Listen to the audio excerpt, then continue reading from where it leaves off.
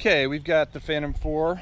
I'm going to show you a little bit of the active track feature, which is very cool. Seems to work really well. What you have to do, let me come over into the shade. And first thing we'll do is get the Phantom 4 up in the air. Alright, so I just took it out into the field a little bit.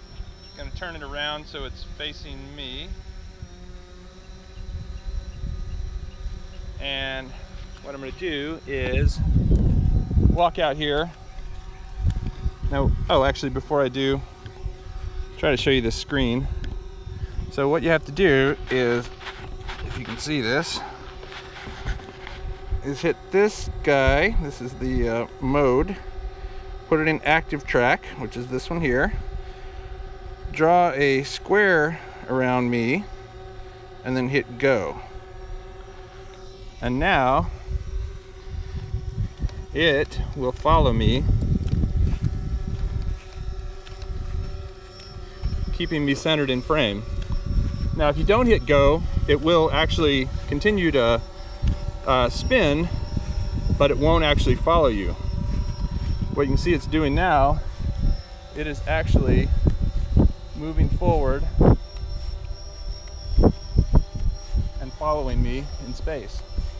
So with your controller, you can control the altitude. So I can actually take it down a little bit, but it will still continue to follow me with the active track.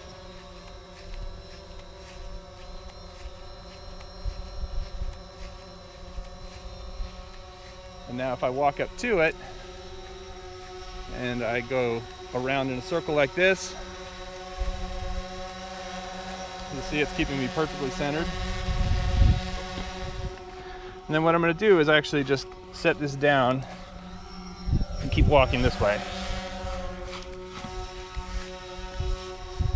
And now it seems to be locked onto me. I have no remote in my hand. I'm just walking around holding this camera, and the drone is following me perfectly. The key though is you have to hit that go button.